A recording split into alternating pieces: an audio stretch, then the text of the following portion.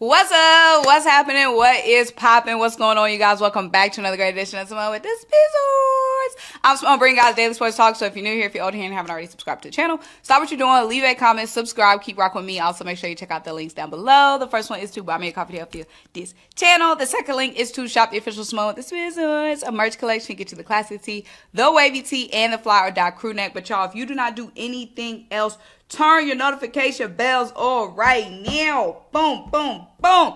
Right now, so you don't miss a single video or a single live stream. And we will be live every Monday night for the Birds of Broad Street podcast. We will be live Friday night since we didn't go live on Monday. So make sure notification bells are on. But what's up, you guys? How are y'all feeling? So you see the title, you see the thumbnail. We're going to be talking about Sneed possibly coming to the Philadelphia Eagles in free agency. So before we get into that, I did just recently do a podcast. I did the Players Den podcast. You guys know I live in Atlanta, so this is a 90% Atlanta-centric, Atlanta Falcons, Hawks, whatever, podcast. I recently did their podcast, but we talked a lot about free agency topics. We talked a lot about the Eagles, so I will be posting some clips of that on my page. So when you see when you see these random people, don't be like, who these people? You know what I mean? I was a guest on that podcast. So that's going to be coming soon.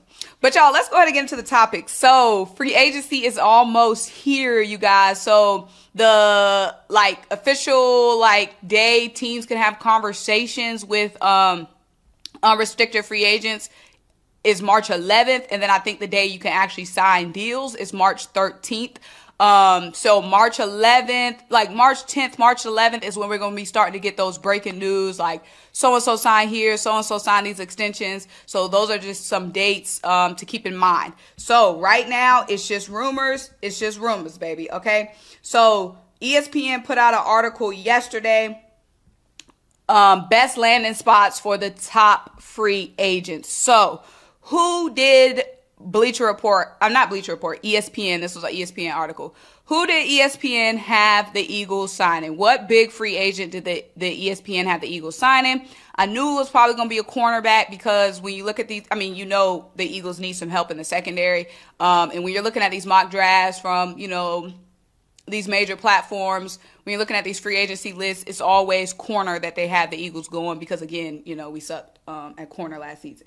So it was no surprise who ESPN had going to us. Sneed, cornerback from the Kansas City Chiefs. Sneed popped out these last two seasons, especially popped out this season and the season before in the back-to-back Super Bowls, becoming one of the best corners on the Kansas City Chiefs, going from a fourth-round pick in 2020. I believe he was a fourth-round pick to becoming a starter in the Kansas City Chiefs secondary. So he's going to be coming off his rookie contract. He's going to be demanding some money. So I'm going to give y'all my opinion, but first let me read what ESPN had to say.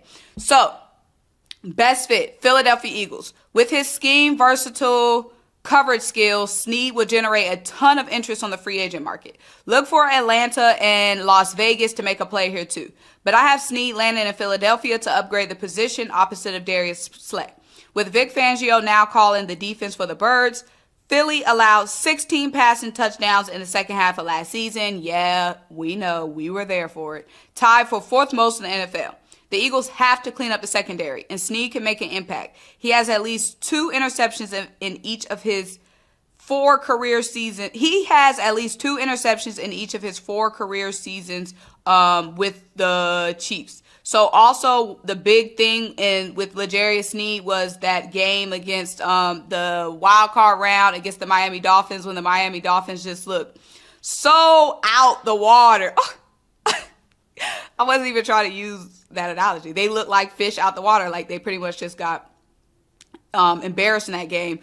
Sneed locked down. Locked down Tyreek Hill. I'm trying to pull up the stats. So in that wild card round, that's when everybody yeah, Legarius about to get that bread. He about to get that bread. So he had allowed 1 catch for 9 yards and a forced incompletion.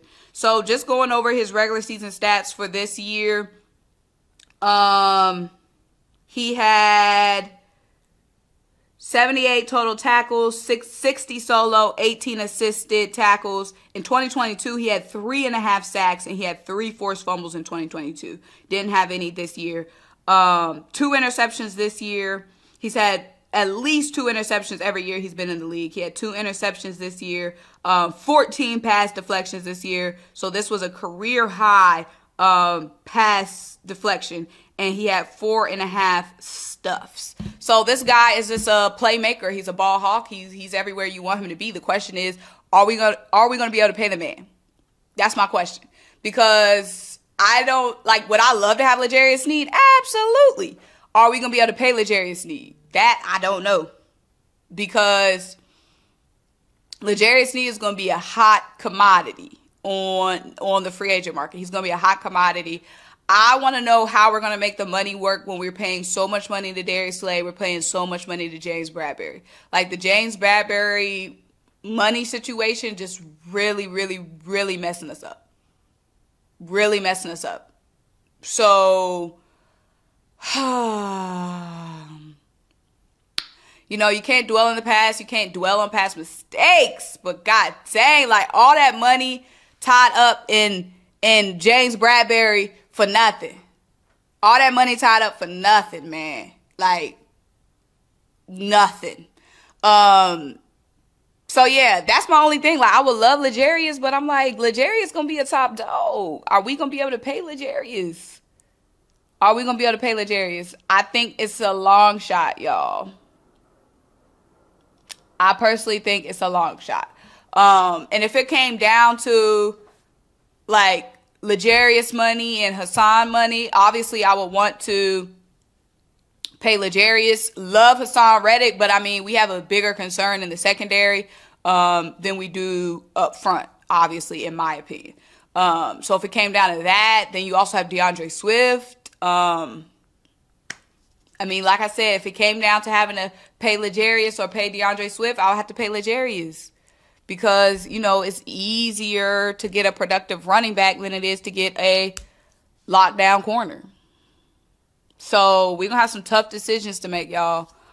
We're going to have some tough decisions to make. But that's why that number 22 overall pick in the draft is so important. Because if we can get a pro-ready corner, if we could get somebody who's ready, a top corner early, that's going to be big. Like, hitting that 22 is going to be big. Because even if it's a scenario where we can pay L'Jarius, like, we pay L'Jarius Sneed, then we need to use that top pick, you know, maybe to, you know, we can shore up some other areas, safety, linebacker, pass rush. So, in the event that we can't keep us on. So, we're just really going to have to kill free agency. We're going to have to kill the draft, and we're going to have to kill free agency if we want to stay a contender, if we want to stay a 10-plus win team, if we want to stay a playoff team, if we want to stay a threat, we have to kill free agency, and we have to kill the draft. But, y'all, let me know what you think. Do you think we can get L'Jarius? Do you think we can get L'Jarius? Let me know what you think. Make sure you like this video, leave a comment, subscribe, keep rocking with me, and I'll talk to you guys next time. Bye.